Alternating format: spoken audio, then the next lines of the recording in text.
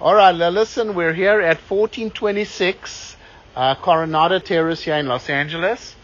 We started off by running our camera from a 4-inch two-way clean-out located where the pipe exits the house here on the side.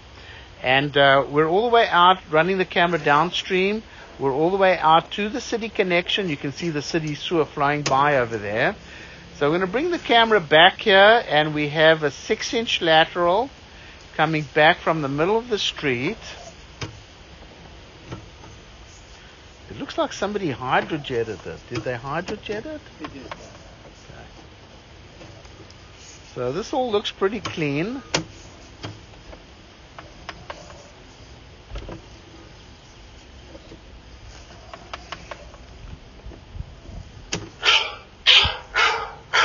Hold on 1 second. All right, so we're going to keep coming back. You've got some minor little roots there at the joint over there.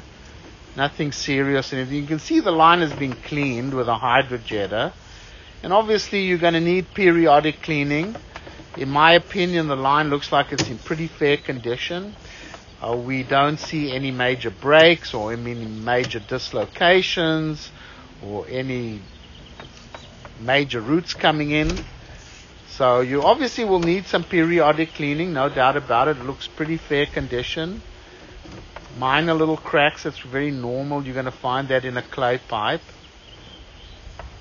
But on the whole, it comes onto the property, it changes to a 4-inch clay pipe. Little crack over there in the line.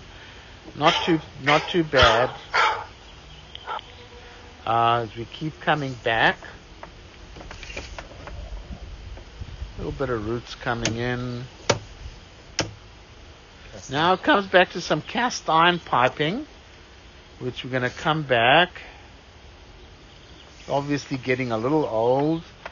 Very minor rust buildup. Doesn't look too bad. We always recommend that you never flush tampons, baby wipes, paper towels, things like that.